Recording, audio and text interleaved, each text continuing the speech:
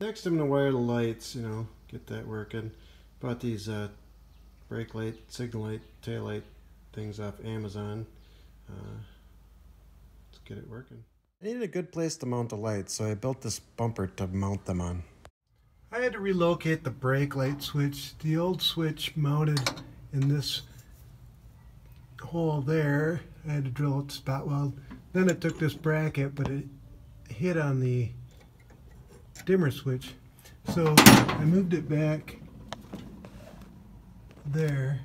Just drilled some holes, put it in. Then I made this bracket right here. And then that'll fit right on there to push on the switch. I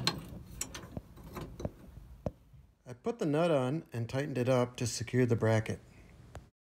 And then I adjusted my switch so that the brake lights come on as soon as you touch the brake pedal. For the rear lights, I just used a standard trailer light wire. It's pretty nice. It's all labeled which wire goes where. Since I put the LED lights in, I had to buy this special flasher for LEDs. It's the standard one wouldn't flash.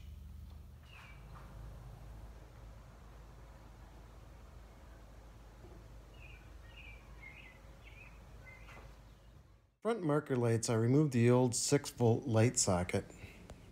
I purchased 2 of these universal light sockets. Being the truck is so rusty, I wanted a positive ground, so I put this bolt through the socket so I could run a ground wire to each light.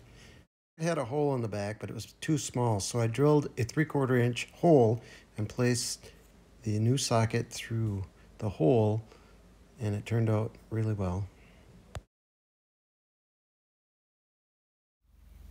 I built a wiring harness for the headlights and signal lights and marker lights, and it runs up into the cab, into the wiring on the steering column. We got the headlights and marker lights and signal lights working. Next, I gotta get a temp switch. It's gonna go right in there to turn on and off the fan. Now I'm just waiting for license plates so I can take it on the road.